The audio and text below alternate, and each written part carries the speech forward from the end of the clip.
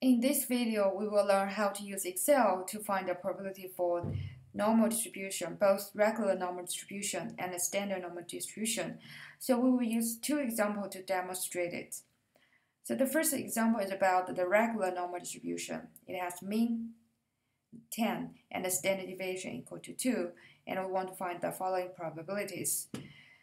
So the first question asks you to find the probability for x more than 12.7, which means you need to consider x smaller is larger than from negative infinite to 12.7. So the way you do it is we first click the formula tab and find the insert function. And after you click insert function, and you will see the exactly same function window as you work on the binomial distribution. So now you need to choose the statistical. So after you choose the statistical, you will find many different functions. So last time we used the binomial distribution in this window. So now we want to use the normal distribution. So you scroll down a little bit towards in the bottom.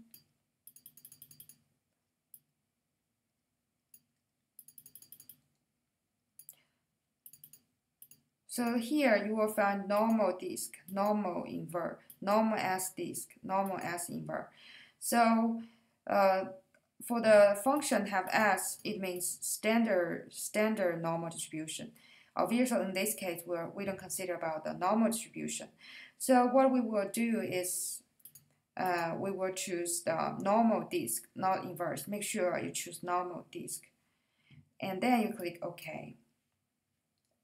So after you click OK, we have many blanks you need to fill in. So X means standard deviation cumulative. So after in the class we emphasize how to identify the value for the parameters. The reason is because every time you switch to other statistical software, the only thing you need to know is just the value for the parameters. So if you cannot identify the right value for the parameters, you will make mistakes. So in this case, the x value. So let's see how the Excel defined x. X is the value for which you want the distribution. So obviously, in this case, x equal to 12.7. So you can type 12.7 in the first blank. So now you can move to the second blank, the mean. So in this case, we know the mean is the 10. So you don't just type in 10. And for the standard deviation, so in the question, the standard deviation equal to 2. So you type in 2.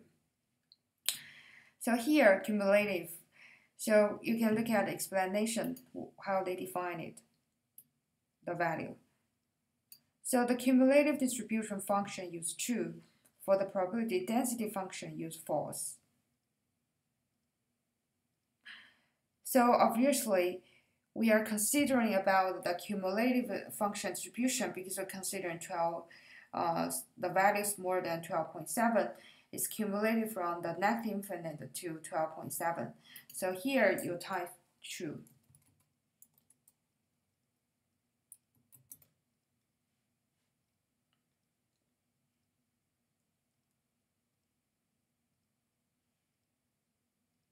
So now you can click OK. So 0.911492 is the value for the x smaller 12.7. So you can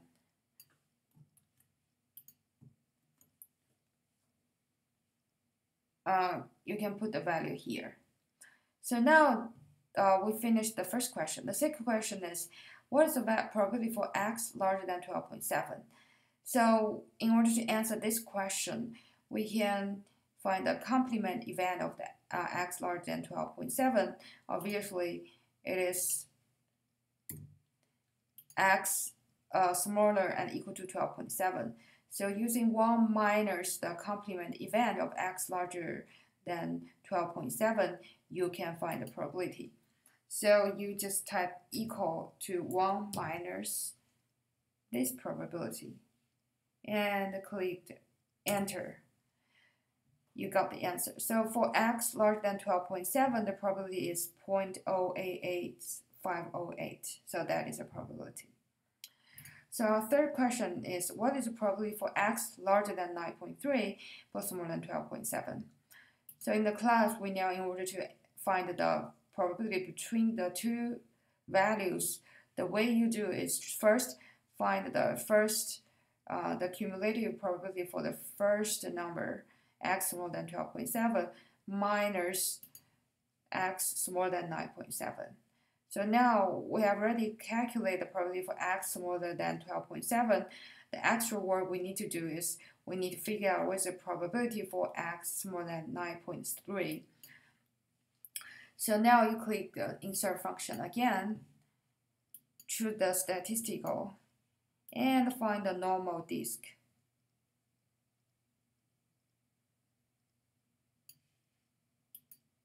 Choose the normal disk, click OK. So now the value for x is not 12.7, it's 9.3. So you type 9.3. And the mean is still the same, it's 10. And the standard deviation is 2. And here, since we're considering cumulative distribution function, and you type 2. And then you click OK. So for x smaller than 9.3, it's 0.963169. So now you can figure out what is probability for x larger than 9.3 but smaller than 12.7. So you type in equal to the probability for x smaller than 12.7 minus x smaller than 9.3, and then click OK. So for x larger than 9.3 but smaller than 12.7 is 0.548323. So that's the answer for this question. So now the next question is about the standard normal distribution. Find the probability. So the first question, what is the z larger than 0.12? So you know it's equivalent to say 1 minus probability of z is smaller than 0.12. So now use the same procedure, click the insert function, choose the statistical. So now we still use the normal, but normal as disk. Since it is the standard normal distribution, so you need to use the standard disk, click OK. So now we only have two blank. Why? Because for any standard normal distribution, we have mean equal to 1, standard deviation equal to 0. So you don't need to put in the value for mean and standard deviation because the computer knows what's the value for that. So the only thing you need to put in is the z value. So in this case, the z value is 0.12. You type in 0.12. And now the cumulative. So again, we have the considering x smaller than 0.12. So you just can't type in 2.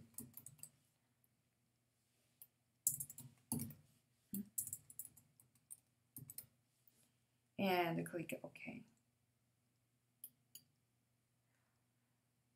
So you got the value for z smaller than 0.12, but in order to get the answer for z larger than 0.12, you need to use 1 minus this value. Then you got 0.52242.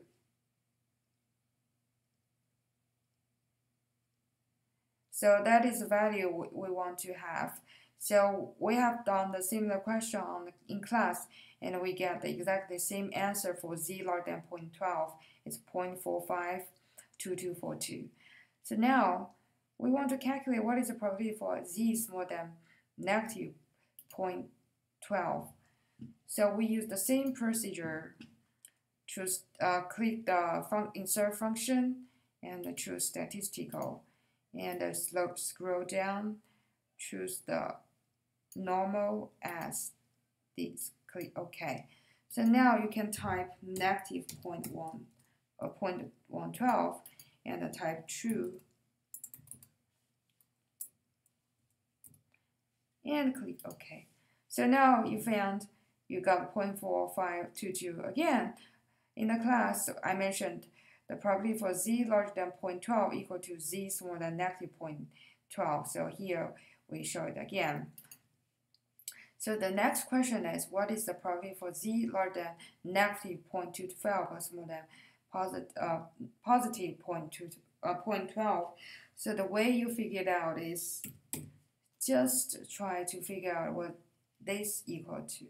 So in order to get this probability, you need to calculate both. Use the probability for z smaller than 0.12 minus the probability for z smaller than 0.12. Smaller than negative 0.12. So that is the goal. You need to calculate this formula in order to get the probability for z larger than negative 0.12, smaller than 0.12. So for the probability, so we have already calculated what the probability for z smaller than 0.12. That is 0.547745. So you can directly use this value minus the probability for z smaller than 0.12. So we have calculated on the second question. So you just use this value. So now you figure out what is the probability for z smaller than 0.12, but smaller than 0.12, but larger than negative 0.12. That is 0.095517. So using this video, you can help you work on your homework problems.